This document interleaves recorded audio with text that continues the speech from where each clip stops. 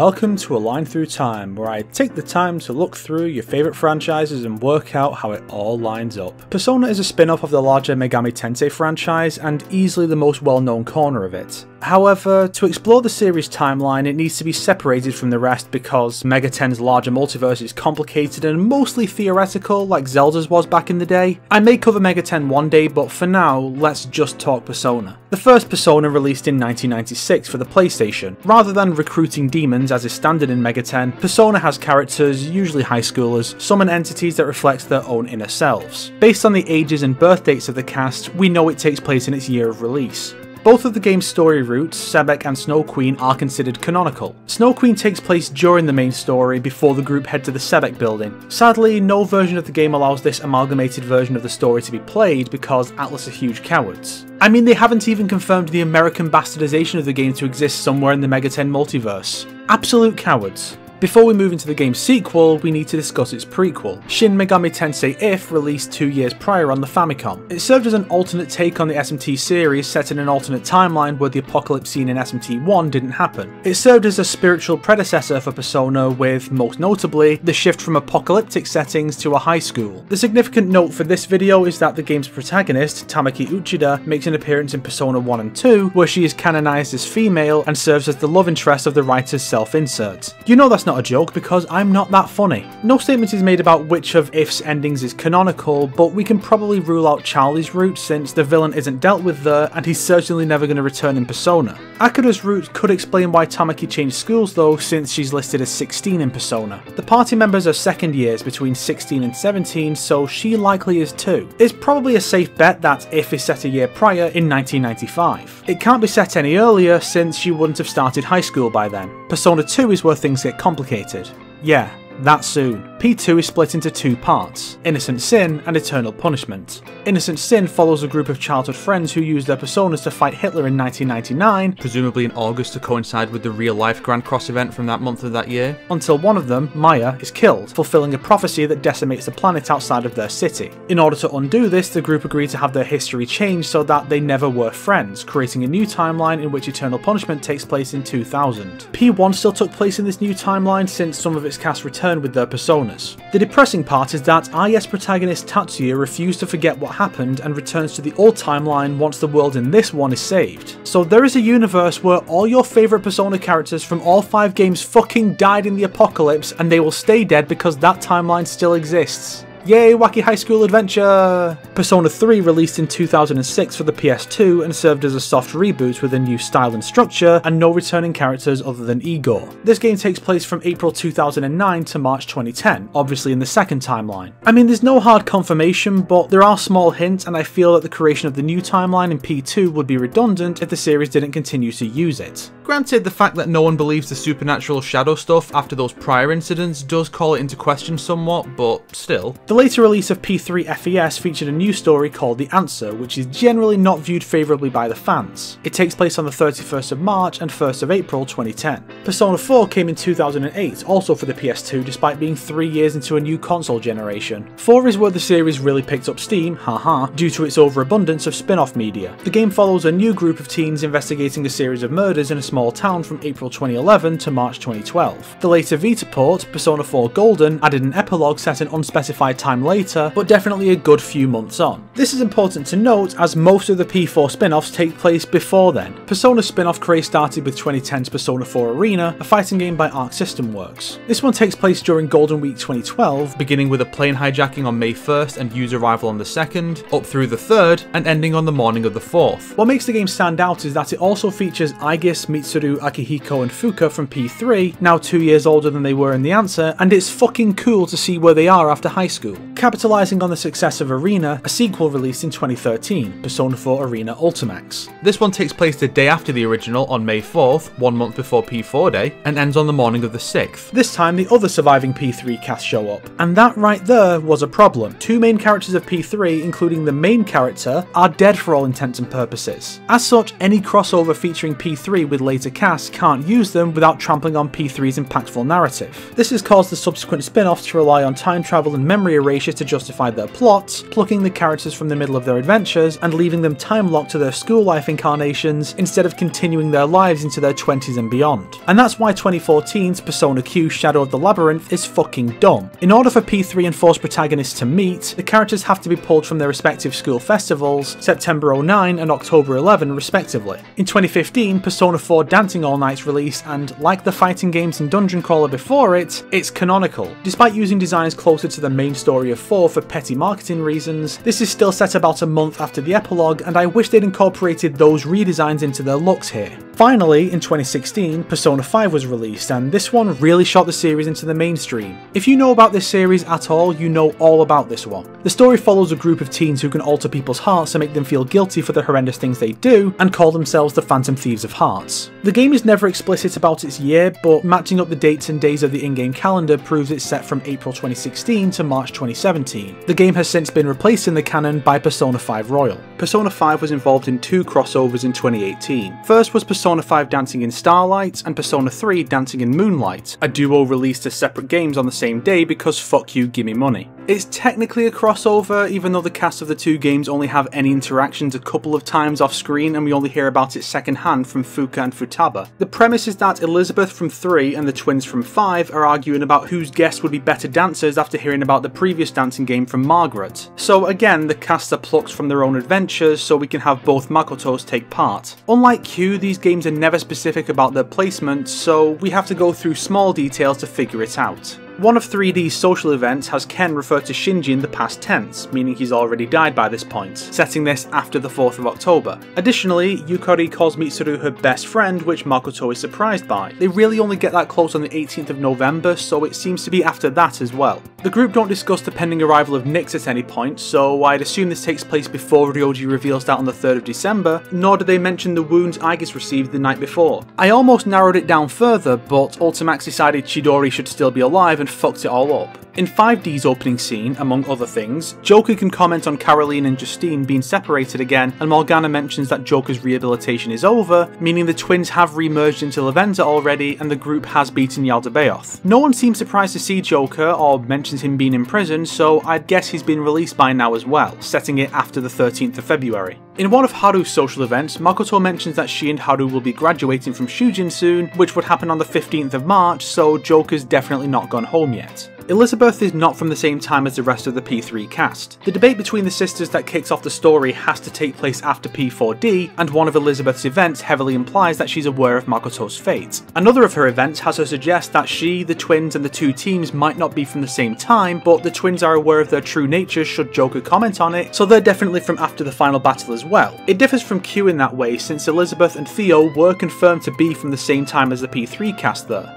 And that's as close as I can get for now. The other game from 2018 was Persona Q2 New Cinema Labyrinth, which features the casts of P3, 4 and 5, once more brought from during their respective adventures. Additionally, the female protagonist from Persona 3 Portable is also present, having been brought from a parallel universe. I'll save the implications of that for later. It's hard to say with the P3 and 4 casts, but P5 is quite easy to place. Crow's presence means that the team is in the middle of the Sai arc, since Crow is only a member during that time. And it's mentioned a few times that they still have plenty of time before their deadline, so this is early on in the Sai arc. It's probably a safe bet it's in November though. When questioned, FemC claims it's 2009 currently. Naoto likewise claims it's 2011. The P4 cast is from late 2011, likely after Q1 took place, though the memory erasure means it could still be before. If we assume it's after, it's a very short time after, since the P4 side of Q1 takes place on the 30th of October and Nanako, who appears in the epilogue of Q2, is kidnapped on the 5th of November and remains in the hospital until Christmas. It's probably safe to assume FemC is from the same time as the rest of the P3 cast, just not the same universe. This would then be after the 20th of September, but before Shinji's death on the 4th of October. After all, she doesn't indicate that her version of Shinji is dead. Now for the implications of FemC. Either version of P3's protagonist is born in 1992, 4 years prior to the first game. This means that the earliest branching point in the series, not counting Philemon's alteration in 2, is with the conception of this character, who is male in one universe and female in another. This means the whole timeline is doubled to represent her reality, and also means that there are 2 universes where the world gets fucked, and that's before you get into the numerous bad endings of later games that also have doubles in the opposite branch, plus the doubling of that through the re-releases, and no, we're not getting into that. Instead, let's discuss Persona 5 Strikers, a Musou spin-off of P5 that spans from July 24th, a mere 4 months after Joker goes home, to August 31st. Some fans believe there is actually a split in the timeline, with Strikers following on from P5 Vanilla and not Royal. This is due to Strikers making no mention of the events of Royal, since both were being developed at the same time, and the fact that some of the characters are supposed to have moved away not long after Royal, making them being able to get back together so soon seem unlikely.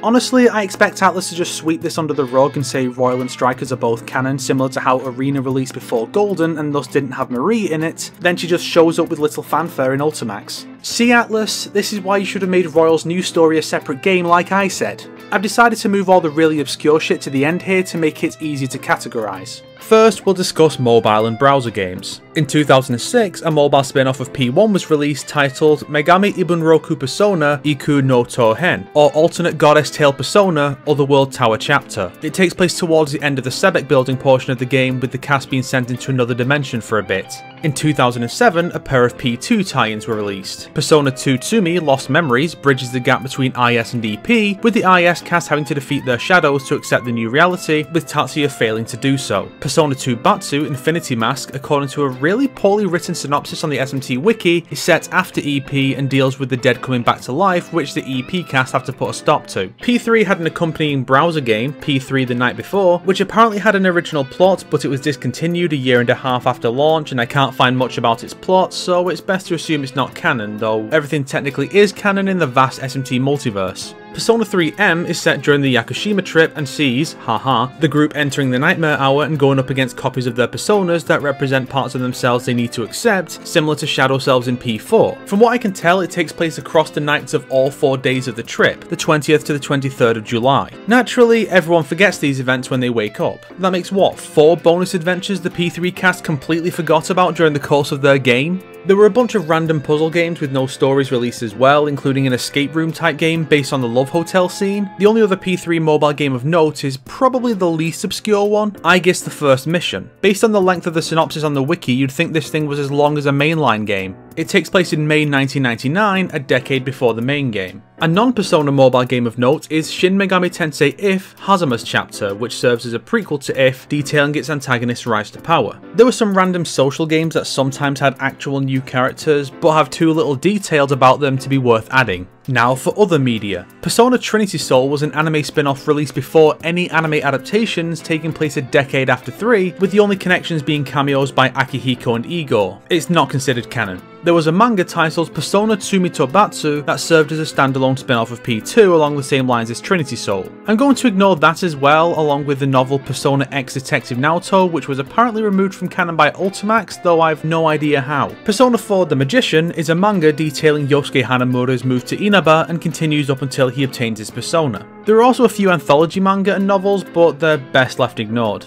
As for actual novels, Persona 2 Innocent Sin novel details the events of IS from the perspective of Anna Yoshizaka. Persona 3 Shadow Cry likewise runs parallel to P3 and centers on Strega. Persona 3 Fragments of the End is set 1 month prior to the game and centers on Akihiko and the other upperclassmen helping one of their own senpai for their last month as second years. Persona 3 Portable Velvet Blue centers on the FemC's relationships with the Velvet Room attendants during P3P, and I'm only mentioning it as an excuse to expand on FemC's universe. Persona 4 Amnesia of Fog follows Yosuke, Chie, and Yukiko shortly after Yukiko joins the team as they investigate what appears to be Saki Konishi in the TV world. If also had a tie-in novel, SMT If Jin of the Expanse, which is part of the Jin trilogy about an OC being part of SMT 1, 2, and If in various lives or something. Honestly, it's hard to say if it is supposed to be canon canon, so I'm just gonna leave it off for now. Maybe I'll know more by the time I cover Mainline or return to Persona. I mean, with how often this series pumps out spin-offs, it's probably not going to be long until then. There have also been a ton of drama CDs based on the series. Persona 2 Innocent Sin, The Errors of Their Youth apparently has a prologue to Eternal Punishment and a bunch of parodies and remixes. Persona 3 had approximately 800,000 drama CDs and 4 has quite a few. Some are sets of short stories and generally speaking not much is documented about them, so I'm not going to bother. Given the franchise's popularity and with the rising popularity of audiobooks, you'd think there'd be a company out there willing to make dub versions with the game casts.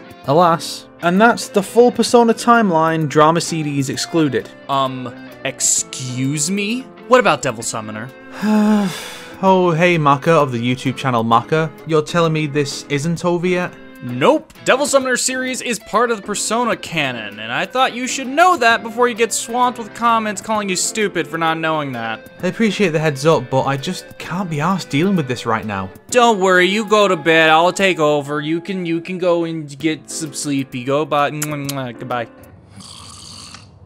This is my video now. In Persona 2, washed-up detective Daisuke Todoroki is possessed by the spirit of Kyoji Kuzunoha from Shin Megami Tensei Devil Summoner and Devil Summoner Soul Hackers. To not get too into this, since this video is more than long enough, Devil Summoner takes place in the year 1990X. We'll say after If, since it released a year after If. While Soul Hackers released a year after Persona 1, so we'll place that there. Put Namissa in the arena games, cowards. Do anything with Namissa. Next, we have probably the most well-known part of the Devil Summoner series, the Raito duology. Raito Kuzunoha vs. the Soulless Army and Raito Kuzunoha vs. King Abaddon both take place in the 1930s, centering on Raito Kuzunoha the 14th. Now, you might be going, whoa, GA talks about Raito as if he's a fictional character in P4, and like, yeah, but that was only in the English dub. The Japanese version instead made reference to the Kendaiichi Case Files, a popular mystery manga from the real world.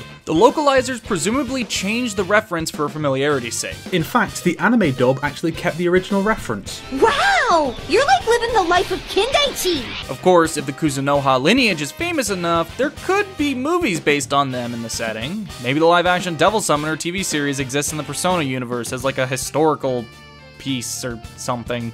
Now, those aren't the only Devil Summoner games. A mobile game, Devil Summoner Soul Hackers Intruders, released in 2007, taking place 6 months after the original. Devil Summoner Zero is an unfinished manga prequel to Devil Summoner, focused on Rei and Kyoji's early days working together. Later on, Raito would receive a manga tie-in that was completed in the form of Devil Summoner Raito Kuzunoha vs. the Lone Marabito, which takes place after King Abaddon. Then, 2009 saw a drama CD released under the name Devil Summoner Kuzunoha Raito Tai Sekiganki Shin. This one also follows King Abaddon, but there's too little information about it and the manga to say for certain. So, since the SMT wiki references the act of rebuilding the capital after King Abaddon in the drama CD summary, we'll assume it takes place first. And finally, we have some novel tie-ins. Shin Megami Tensei Devil Summoner Sealed Soul has very little written about it, but it seems to feature both the protagonist and Rei Reiho from the original game, so we'll place it not long after that.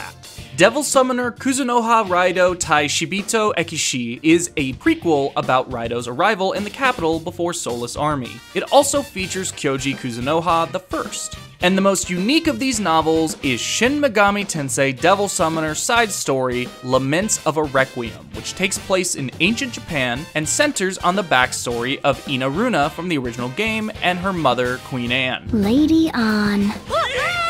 And that's about it for Devil Summoner, you know, other than Soul Hackers Dead City, which doesn't even have a page on the SMT wiki, which should give you an idea of how irrelevant it probably is. We could talk about Raito's appearance in Nocturne, or how If splits off from mainline SMT, but we've covered more than enough already, so we'll save that for another time. I guarantee there's some obscure side game that references Persona that people are going to go on about in the comments anyway. I'm not going to go in depth on the story of each installment because it's always been my least favourite segment of this show, and I think I'll have more drive to make more of these if I leave those out in future. If you want something more in-depth on the stories, then check out Snickety Slice's Ultimate Persona Compendium, which has gone very in-depth on Persona 1 and the duology. As for me, I need to get back to non-themed content for the first time in 2 months because I am a dumb. I'd like to thank Maka for his help piecing together the Devil Summoner part of this timeline and pointing out the Persona 2 connection that had completely slipped my mind.